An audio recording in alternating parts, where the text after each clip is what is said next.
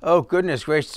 So setting up the house, home staging, video, videography, video, and photos. Let's talk a little bit about that today when it comes to selling your property.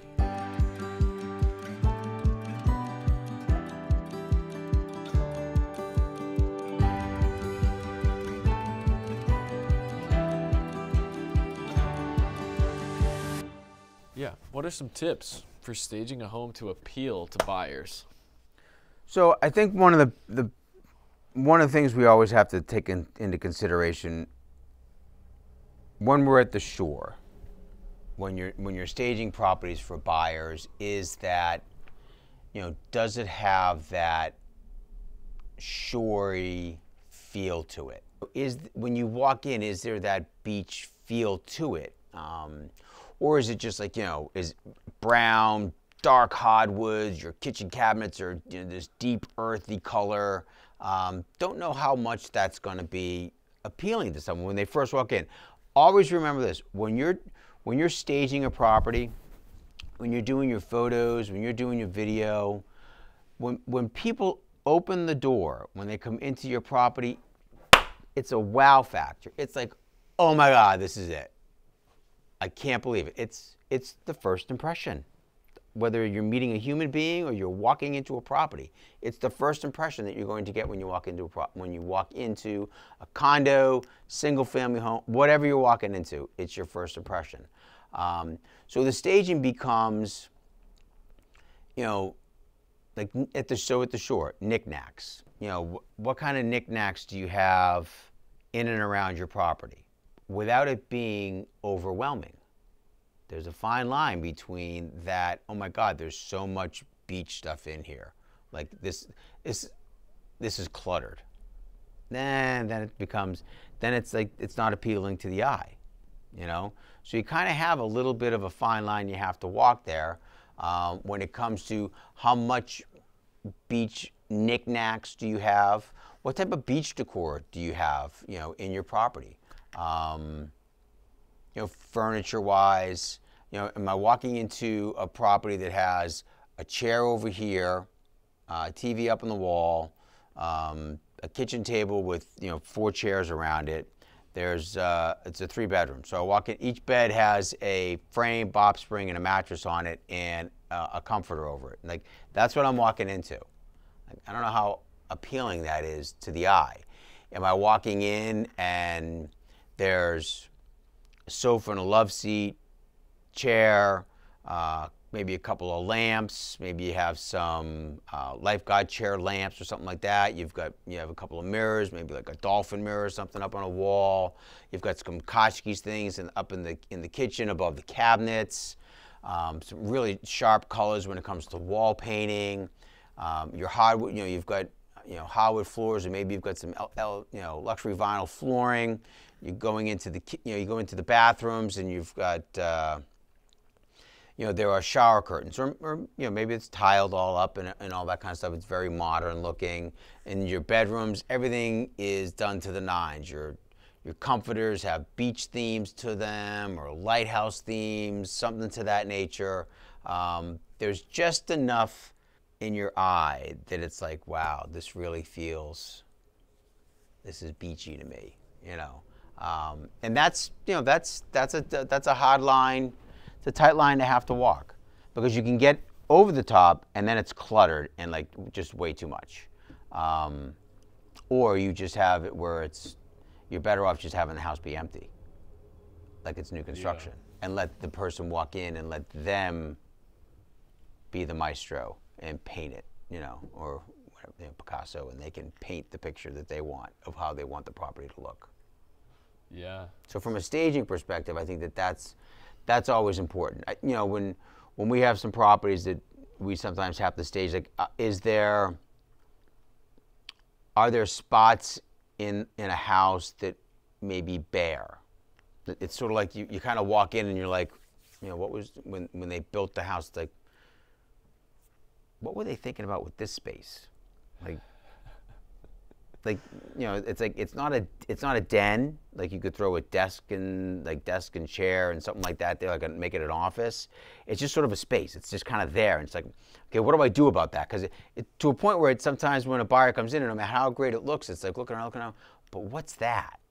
So like, you have to, what's something you could do there? Can you put some sort of a bench, maybe a mirror, or some sort of wall art or something like that? Just sort of fill that space, but without making it feel like it's just clutter or you're just throwing something there. So those are sometimes some things that we have to take a look at, like with homes and whatnot, of you're filling a void. You're filling a space of you're not really too sure why it's even there. You get that a lot of times sometimes with like real long hallways. And it's like you're in a bowling alley. You get that a lot like if you're in a condo and like you're in a middle unit. There's a wall on either side of you and it's just, you're walking down the hall and it's bedroom, bedroom, bedroom, bathroom in the middle hall. And the first bedroom is the master, so it's a bedroom, master, bath. Come out and it's bedroom, bathroom, bedroom, closet that has the washer dryer in it, living room and kitchen. Like what do you do to dress that up? Like let's get some artwork up on the walls, make sure that the paint colors are bright enough so that it's just not this dark, because really if you're a middle unit, there's no windows in that hallway. You're walking down an alley. Really, it's like a bowling alley. You're walking right down the bowling. So you want to make sure that those are light. What's the lighting like and things to that, and you enhance that a little bit too. So those are always just some things you want to look at when you're staging it. You want to make it appealing. I think a lot of this is also your preference. This is my preference. And like I know this particular one is my preference, and there may be people out there, agent specific, that may say, dude, you're dead wrong. I'm not dead wrong. It's just my opinion. And last time I checked, I was pretty damn successful in selling homes, so it kind of works.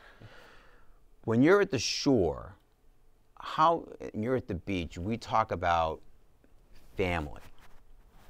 And we talk about wanting to build these memories with your family. And you walk into a home, you walk into the living room, and I'm going to preface this with, it's not cluttered, okay? But there's pictures of grandparents with the grandkids. I don't know, there's like 5 or 6 people in a photo, guys and gals in a photo, and everything has to do with the beach, sitting in the beach, they're underneath an umbrella and all this kind of stuff. And all that is they're just memories over 25 years, 20 years of this family that own this house and the memories that they built. And they're just stages, they're just flashes of when they were there. And someone has said to them, take that stuff down. That's personal stuff. Well, if I walk in and I'm a buyer and I've got, I want to create memories, for my family that I've got, when I walk in, what better way to capture that than when you walk in and you're like, wow, look at this. I mean, how many times you're standing in a place when you're showing a property and the people, they're not picking it up, but like they're pointing at it. Wow, man, this must be the grandparents, they own this, and wow, when was this picture taken? Like on the beach, all this kind of stuff. And then there's a photo over here on the boardwalk of this person and like you're seeing the different stages of this, of the people that own this property and the memories that they built. And you all of a sudden, you're putting yourself in this house. Well, if you're an owner and you're an agent that says, no, take that stuff down, it's personal, you've stripped that away from that house. When in essence, if you leave the photos there, you're showing everyone, you're showing the world that comes in to look at your home, the memories that you've built and what they'll be able to build in that same home. God, like, shoot, that's an easy sale. That's easy. The house is selling itself. That's just my opinion. I think that when you have that kind of stuff up there, that speaks volumes to the buyers when they walk in because they see what somebody else has already done there and they want that same thing.